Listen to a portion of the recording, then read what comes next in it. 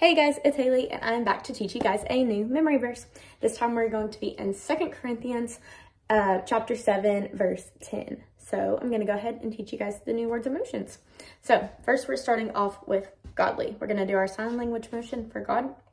Taking our hand, turning it sideways, bring it in between your eyeballs and over your nose. Okay? Godly.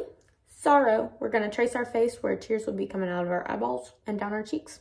So godly sorrow brings. We're going to reach out and we're going to pull something close to our chest.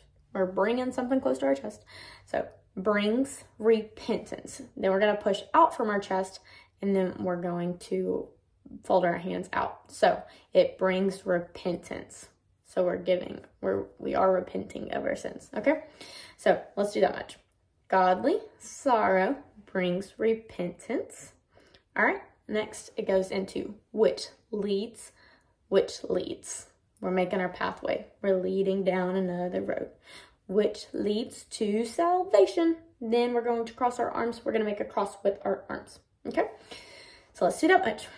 Godly sorrow brings repentance, which leads to salvation and leaves. So next we're going to push something back. We're leaving something. We're leaving no regret. And so then we're just going to cross our arms. So leaves no regret.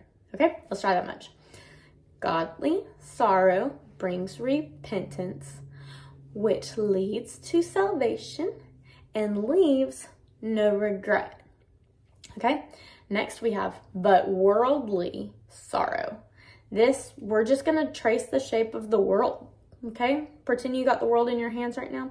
Worldly sorrow. We're going to do the same thing we did first time, sorrow. But worldly sorrow brings, we're bringing something to our chest again. It brings death. And you can stick your tongue out.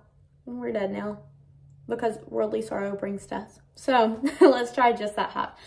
But worldly sorrow brings death. 2 Corinthians 7:10. Okay, so let's run it back to the beginning and put it all together. Godly sorrow brings repentance, which leads to salvation and leaves no regret. But worldly sorrow brings death. 2 Corinthians 7:10. Good job, you guys. I'll see you later.